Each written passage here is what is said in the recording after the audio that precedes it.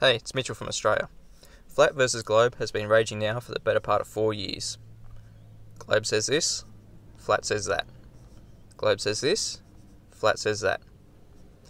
Globe says this, and this is usually where it stops. The problem with these tests are they are all optical tests. As it stands, there is not one physical, measurable test to measure the curvature of the Earth. I'd like to introduce the torque the line experiment. Water is level whether it is flat or curved. If the water is curved, then the Earth must be curved. What I propose is sending a strong line across a tightly locked body of water and pulling it tight. Under tension, the line should travel under the bulge of the water in the middle. If under tension the line does not go under the water, then the water is flat. If the water is flat, the Earth around it is flat. The fishing line I have chosen is Spectra braid line. It is stronger than steel. I have chosen a 50-pound rating with an actual breaking strength of 78 pounds. Its SG is 0.98, which means it's 98% neutrally buoyant. The entire 5-kilometre length weighs only under half a kilo and less than 1 pound, and its diameter is 1/3 of a millimetre thick. Now plug these values into a sag line calculator to calculate the line sag of any cable or line, and every cable will have a sag. This is my first test site, a saltwater lake, 2.2 miles across, as shown here in near maps. Now across 2.2 miles there will be 9.5 inches of bulge. Using the Spectra braid and the line sag calculator, the line sag totally out of the water across 2.2 miles is over 4.5 feet, so it won't be suitable to have the line totally out of the water as there is too much sag. But Spectra being 98% neutrally buoyant, we can run it across the surface of the water, and if it is pulled under, the lift in salt water across 2.2 miles is only 1/3 of a foot, or 4.46 inches. The bulge across 2.2 miles being 9.5 inches and the lift being 4.5 inches, there should be a value of 5 inches in the middle to measure under tension if the line does travel under the water. This is my second test site, a tidally locked freshwater drinking water reservoir. This is part of the canal, and that's where the line will approximately go. There's a ladder to attach the line on this side. That first bridge is 3/4 of a mile away from the ladder, shown here on near maps. The far bank is 2.77 miles, or 4.5 kilometres. Shown here in near maps. So this test, once again, under tension, there will be line sag. So we will do it floating on top of the water.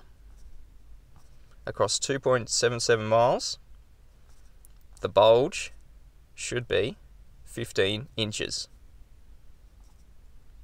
So using the Spectra line braid and the line sag calculator, the line sag above the water is 7.5 feet. And as I said before, it's too much of a sag to do it totally out of the water. The line lift in freshwater being less buoyant than salt water, there's actually less of a line lift, which is only 1.8 inches.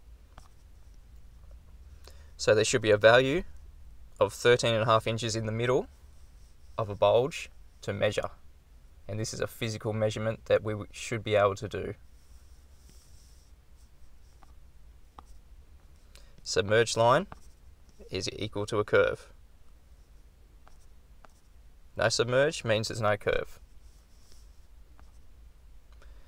Now this test is not for the extreme globes or the extreme flat earthers, because they are already too far gone. They haven't left themselves an option to say if they are proven wrong, that they are wrong.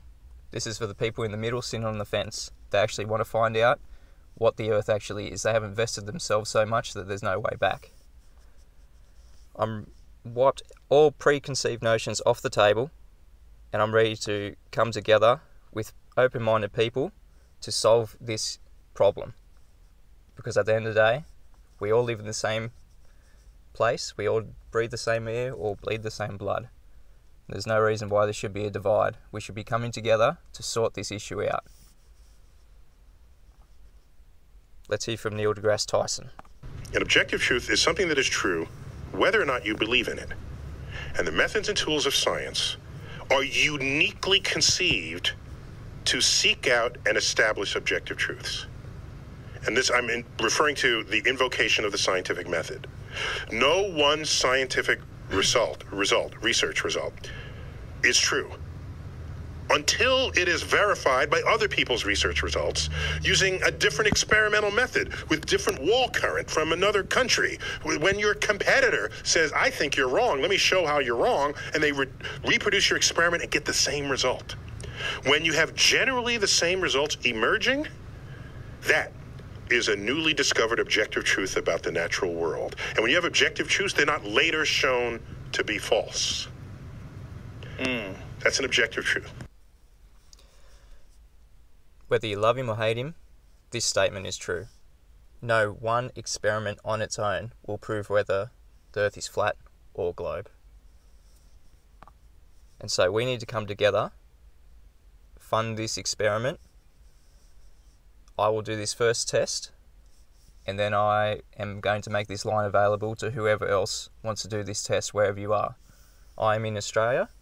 It'd be great if someone could do it in America, in New Zealand, in South America. Wherever you are, this test needs to be repeated, and the results need to be compared and verified so we can get an actual objective truth that both globe and flat can agree on. Because at the moment, there is no globe and flat. It's just unknown until there is a physical, measurable test. And this is what I propose. So, after I do my experiment, anyone willing to put their hand up and find a tidally locked body of water, or if you can make it work in a tidal body of water, I'm happy to share the equipment and line, and we'll hopefully get a good outcome.